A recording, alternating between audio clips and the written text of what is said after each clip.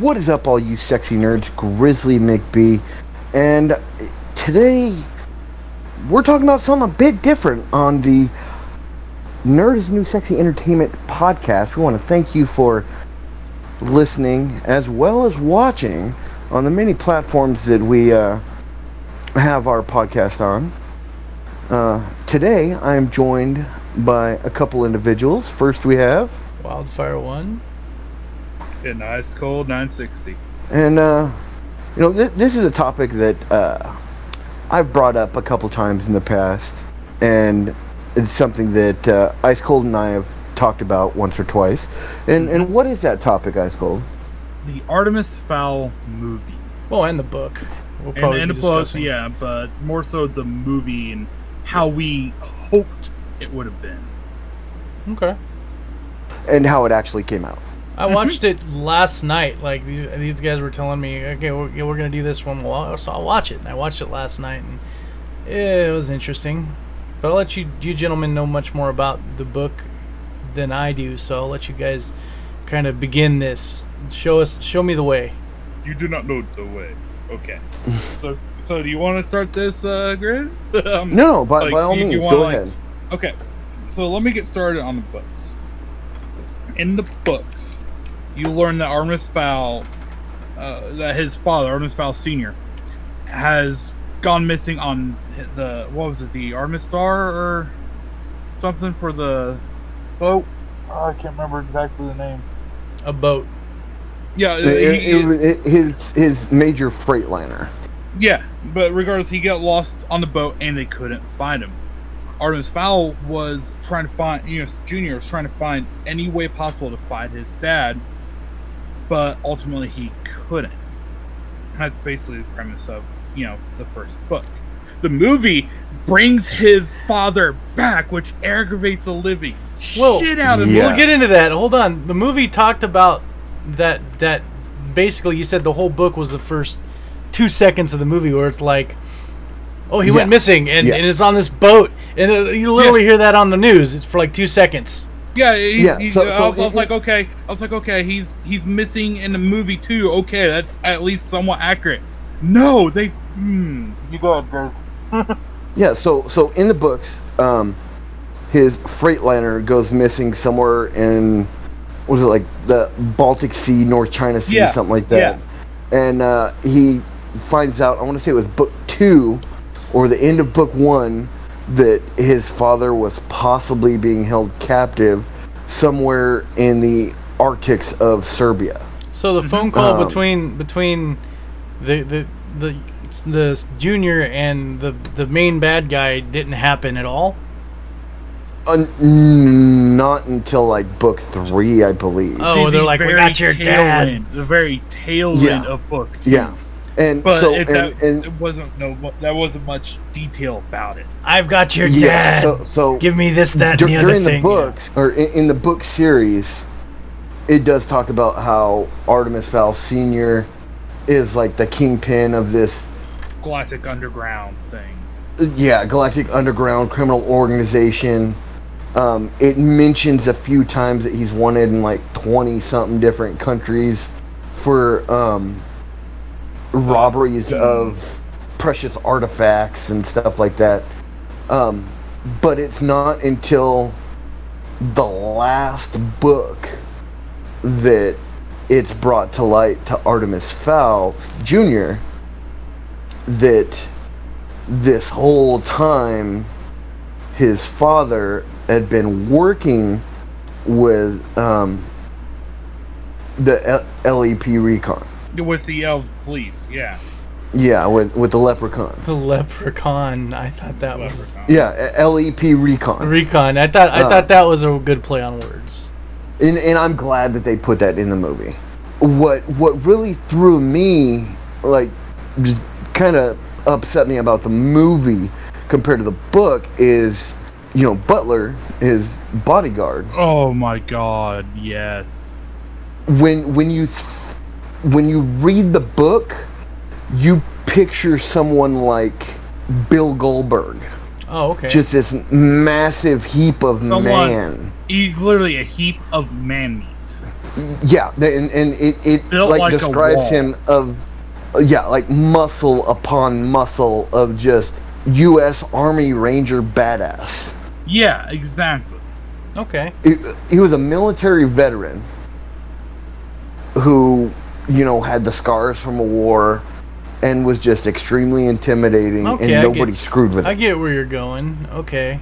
This guy was Okay. kind of like And the then- lovable badass kind of guy. Yeah. So then his younger sister, who was brought in, I don't know, late book 3, early book Both 4, three, yeah. 20 minutes into the movie. was Yeah. supposed to be, you know, like in her early 20s. No, not some teen. No, she wasn't a you tween. know, She was a like- tween. Yeah, no, like she was okay in the book. Butler's younger sister, who he brought in to help after he got hurt, Yeah. fighting trolls. See, that's where I'm like, why did he bring her in if he had all this training? I was wondering about that in the movie. Yeah, no. So in the book, he got like hurt bad, like had to be hospitalized, and he would have died had it not been for, you know, the little fairy lady. I can't even think of her name right now. Oh, is her name like something small or some shit like that?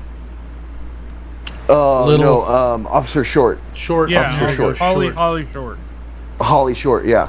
So if it wasn't for her using her magical powers, Butler would have been would have dead. died. And that's Um, what they did in the movie. They did do that in the movie.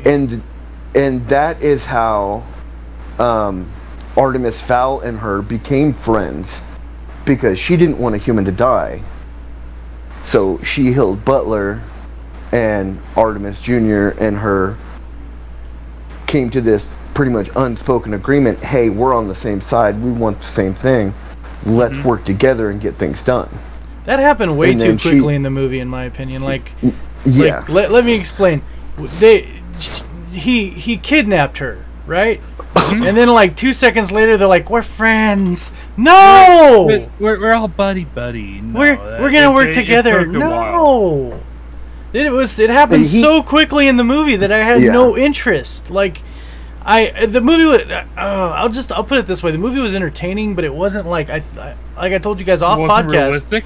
Well, realism has nothing to do with this. It's that even then, like I think Little Wildfire one, like me as a kid would have loved the movie because it did. It went through the story quickly, and then, but as an adult, I didn't really care for the characters. I didn't really, because I never got to know the characters. They're just like, Yeah. this is so and so. There they are. That's their name. Yeah, the way they fucking showed Foley. Okay, there's yeah, there's no information about him. Yeah. Just, oh, he's a smart centaur. Yeah. Okay. Yeah. So the way the book describes Foley is, okay, think of the guy that plays Hagrid from Harry Potter, Yeah. But in horse but form. as a centaur. As a As a centaur. centaur. But as And- a centaur. and- Okay, and then think of Mulch Diggums, right? The guy that can unhinge his jaw and Yeah. eat through earth and everything. That was Okay, fucking the way weird. that- He calls himself the tall dwarf. Yeah. Yeah, okay, the way that the books describe him is, because I was reading the books as I was watching the Harry Potter series when it was coming out. The way that the book describes Mulch Diggums is kind of like Mundingus Fletcher, the real like dirt baggy guy that breaks into Sirius Black's house and steals the locket. Okay. I think they got him okay from what you're explaining as far as like the actor that played him. And at first, I'm not going to lie, I thought that was fucking Jack Black. It wasn't him. It wasn't Jack Black. No. No. At first, I'm like, is that No. him? It sounds like him. It looks like him. And then I went through the credits. It's another fella who's done movie. Yeah. I think they did an okay job as far as he goes, but I mean, I haven't read the books. Well, and then see like the leader of the LEP Recon. Oh, the old lady? The lady. Yeah. Yeah. Yeah, Okay. don't get me started on that. In the books, I shit you not, you can ask Ice Cold. It describes what is his name? Commander Groot. The guy that played Hellboy. Oh, Ron Perlman. It described fucking Ron Perlman to a T, cigar and all. Huh. And then they make it a girl. I'm like, an old lady. Fucking really? So you see, it's not just that fact that they made it a girl. So Commander Root in the book had the nickname Beetroot because when he got pissed, he turned beat the red shit out like of a beet.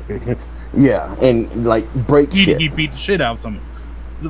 They made Holly Short's dad in the movie Beetroot, which pisses me the fuck off. Yeah. Like, I'm all fine for them trying something, but at least make, Commander Root still very pissed. So they fucked the lore up. Yes. Wow. Heavily. Wow. And from what I remember from the books, the LEP recon, when they went to Artemis Fowl's house, sent a team. A team, not the whole fucking squad. Not the entire department. Yeah, I thought that was a bit much. Like, they got down the part of Holly Short being kidnapped, but she was kidnapped during that fight.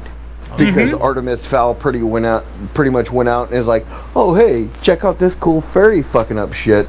Huh, poo poo, hey, you guys are fucked, I'm gonna go ahead and take her.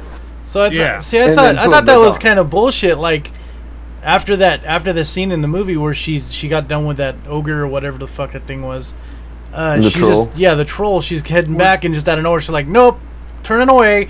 And then she went to sightsee and. Well, no, she had to go prove everything wrong about her dad. Like, I thought that was just stupid plot device timing. That's the thing in the movie, Beetroot, Holly Short's dad, was the one that was helping Artemis Fowl Sr. Mm-hmm. Okay, in the books, Holly Short is the one that was helping out Artemis Fowl Sr. Oh. Yeah. She in the books, she had to make sure that the first few books, she was doing her best to make sure that Artemis Fowl Jr. did not know that her father had anything to do with the fairy world. Oh, I see. And once she was sure enough that he could be trusted with the secrets of the fairy world and that they were pretty much the same set of mind of what needed to be done to protect both worlds, is when she's like, okay, we're on the same side, let's work together. Yeah. Mm-hmm. So I'm taking it neither one of you guys liked the Artemis Fowl movie. It was good to a point. It looked cool, but I mean, Wild, I've been talking about them turning these freaking books into movies for years. Yeah, you were excited Literally about it. Years. I mean, you even compared me to the Centaur in one podcast. Yeah, and the kid that played Artemis Fowl, I don't think they could have picked. I don't think they could have picked somebody better. Yeah, he did. He did a fantastic job. The lady that played Holly Short, fantastic job. Everything else, a complete fuck up. Oh, complete fuck up. That Colin Farrell did a fantastic job as the father, but in the book, it kind of describes someone like Sean Connery almost. Yeah, I was about to say. I always when they first started talking about him, I always kind of picked in my head. I envisioned like a 007 kind of dude. Like it's funny that you mentioned. Yeah, no, you read the books, it describes someone older, of class, just that gangster mentality, and immediately I was like, okay, it's like Irish Scottish, it's got to be like fucking Sean Connery, but I mean, cast Colin Farrell is on point. Yeah, I mean, because he's done so many gangster movies and he done a fantastic job. I think he did a great job. Okay. So everyone else sucked. It's not that everybody else sucked. It's that the script that was given for them sucked. Yeah, okay. It was a bad rewrite. In my opinion, somebody who's been a fan of the Artemis Fowl series for ever since it came out, decade and a half since it came out,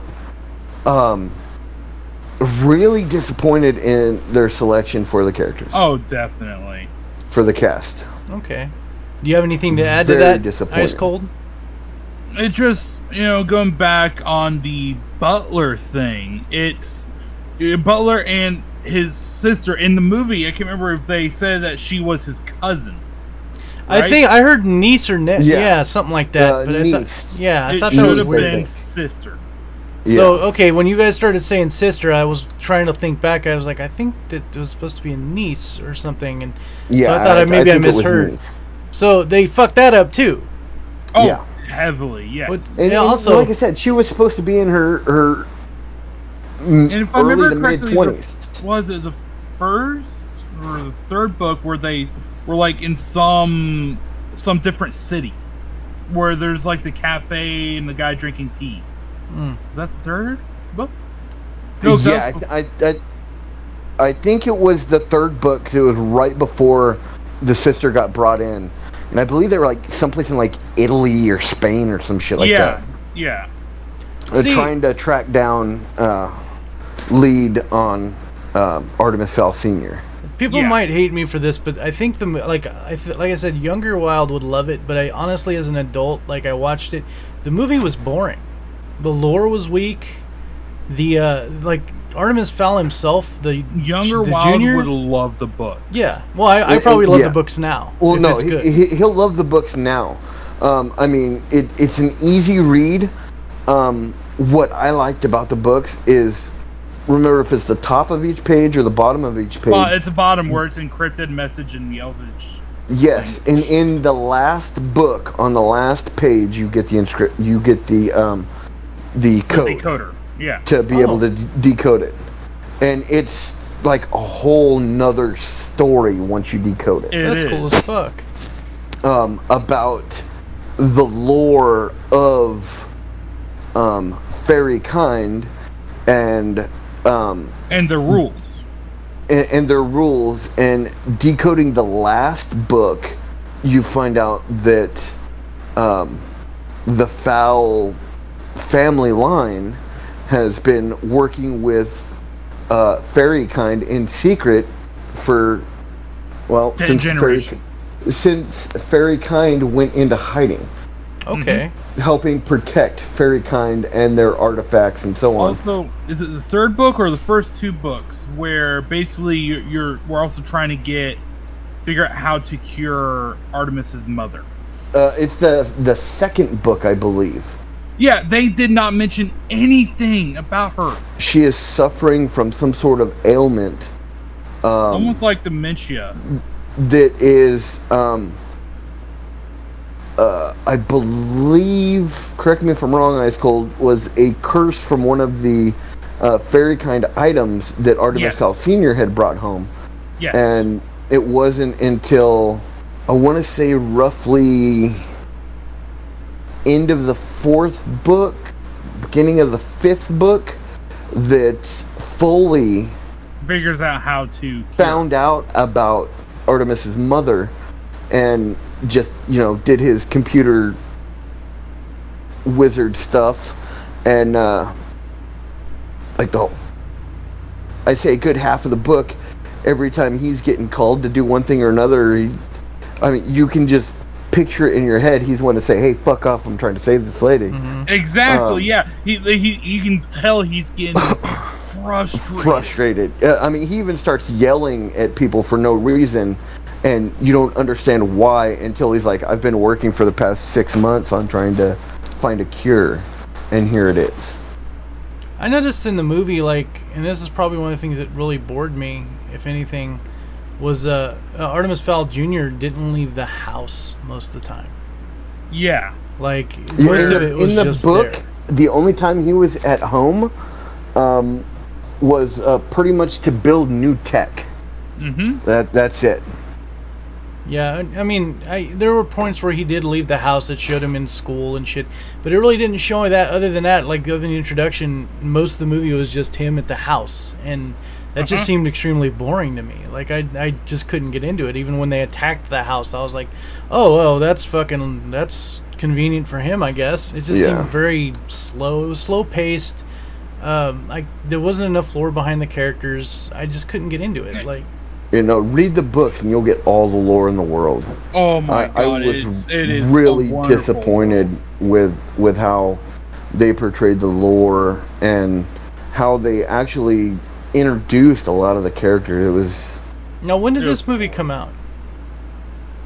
It came out literally a few months ago. Oh, so it came out literally for Disney because of the COVID thing. Yes. Okay. Yes, it was originally going to have a theatrical release, but then COVID. Okay. Well, that makes all sorts of sense then. The whole thing of Mulch Diggums going to prison and that whole fiasco, it never happened. Mm-hmm. It was in the end when he was doing... And the thing is, like, they keep talking about how smart Artemis Fowl Jr. is. He's supposed to be this intelligent. I didn't see that. He's a genius. Yeah, I didn't see that. They didn't really show it. Like, all I saw was... like is how they showed him literally being smart to the therapist.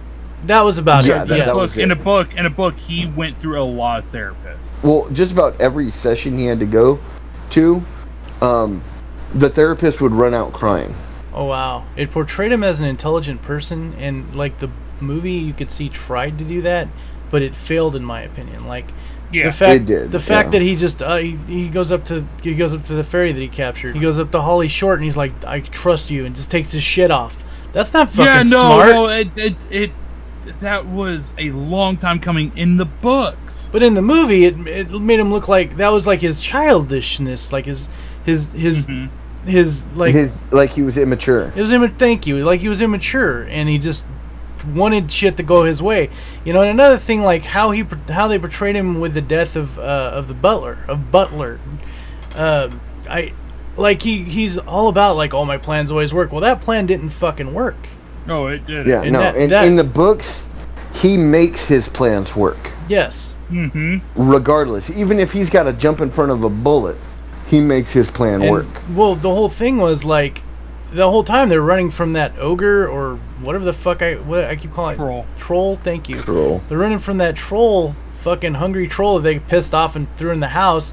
And it's almost like there's no plan there. They're just like, okay, well, we're gonna improvise, and not even improvise. We're just gonna run for our lives. If he was truly the genius that in the movie, if he's truly the genius that they're saying he is, he'd have had a plan, like 5 plans by then. And in the book, he did. In the book, I'm assuming he did, yes. But in the movie, the portrayal of that genius just went out the window. Yeah. And that's, you know, at the end, he's like, at the very end, like his last line to that fucking devil creature thing that was on the phone with him was, I'm a evil genius or some shit like that. Was that something his character would say? No, he wouldn't. I thought that was dumb. I thought that was stupid. I thought that was like something to get the kids' attention, get kids watching it. Like okay, and this is a Disney product, right? We're probably getting sued if. Yeah. But here we go. This is where this is gonna get. Fuck 'em. So Disney, look, we get that, like, it works with some of your IPs or whatnot out there, that you change shit a little bit and it works. That's great. Like, fucking, we love Marvel, we do, and what you do with it is cute and it's great. You know, sometimes you piss some of us off changing stuff to a more theatrical degree. But when it comes to a book, and you're writing a book or you're making a movie out of a book written for people like young and old, for fans, don't fuck that up. Yeah, you already fucked up Star Wars and fucking. Yeah, you already took half the shit we love. And fucking Pirates of the Caribbean. You took half the shit we loved and fucked it up. Like, if you're gonna grab something like this, love it, caress it, jerk it off, make it feel good. Make it good for the people watching. There's his O face. Make it good for the people watching. Make it, like, fun. Like, if you're worried about being boring, then make the 3 movies. You did how many movies for Pirates of the Caribbean, which most of them sucked? All of them. But you can't. You made 3 movies for the new Star Wars movies, and those ones fucking sucked. But you can't take the time off for a beloved. Look at fucking Grizz. A beloved fucking book series. How many books are in this series? 7, 8. And you put 7 books into one goddamn movie. In Rant, you guys fucked up. You fucked no, up. it was more like 2, maybe 1.5 books in the movie. Still, that's a lot of information. How am I going to get into the character if I don't really know the character? Like, they put the first two books and the last 2 books into one movie. That's where you fucked up, Disney. That's why Artemis Fowl is probably a flop. Up, Disney. You done fucked up. Yeah, that's why Artemis Fowl is probably a flop. So the movie, as far as the movie goes, well, actually, fuck it. First, the books. What are your guys' ratings on the books? Books, 10 out of 10. 10 out of 10. Okay, there you go. Hit me with the movie. 2. 4. I haven't read it, and so I'll give it a 5. But the movie was entertaining, but it wasn't like anything good. It's like, in my opinion, it ranks right up there with like the Never Ending Story 2. Mm-hmm. They did a 2? Yeah, and it wasn't very good. Huh. So it's like, you want to shut your kid up. Apparently Disney's supposed to be doing a Goonies too. You fucked that up. Fuck you, Disney. Don't fuck up the Goonies too. That's all I'm gonna say. Just don't. Like, if you can't do it right, don't do it at all. Exactly. Guys, Disney, stop fucking shit up. Just stop. Please stop. You guys have done. Help. You guys have done some magical shit, guys. Like, you guys have done some stuff that just blows our mind. We love some of the stuff you touch is gold. Other times it just turns into a flaming pile of dog shit. Point in case, Artemis Fowl. And I get it. Not everything can be magical. Not everything, you can't have the same writer on everything, and you can't have the same director on everything. But, a great example of bad was Episode 8, Star Wars. Yeah. That was probably your lowest. Disney, you see, I'm dead inside because of that fucking movie. So, the movie wasn't, Artemis Fowl, it was okay. Like, honestly, I think it's one of those movies you put your kid in front of, you let them watch it, and you hope they stay the fuck quiet. But that's about it. I think that's what it's good for. I'm interested in the books because of these two, but read the books. You'll fucking love them. You will love them. Portray the anger. If they do decide to do another one, I hope to, I hope to Walt Disney they do it right. Yeah. They can't do another one. Well, yeah, they literally did the last 2 books, like you were saying. They did the first 2.